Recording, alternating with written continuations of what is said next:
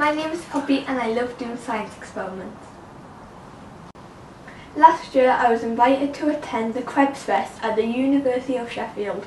If you don't know who Hans Krebs is, you should check out this excellent video. One of the interactive experiments at the event involved non-Newtonian liquids, which meant I finally got the chance to walk on custard.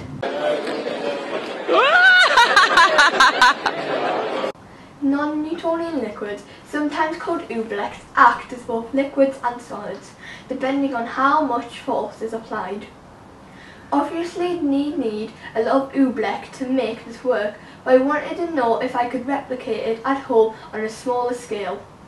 You need to make the custard very thick. It takes very little liquid, so you need a lot of powder.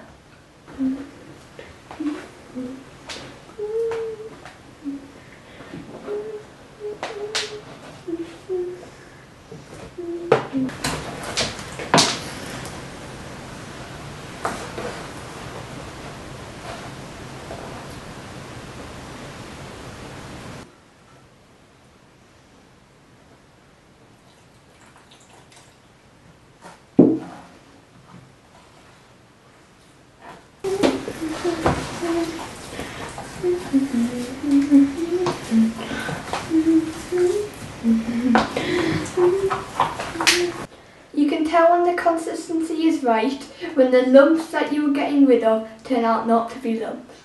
As you can see, as I slowly place my hands into the custard, it behaves like a liquid. But when I hit with some force, it acts like a solid. I can even hit it with a mallet and it won't sink.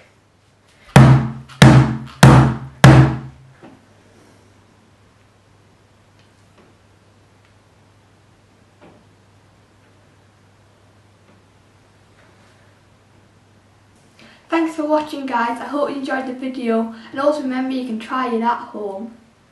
Bye!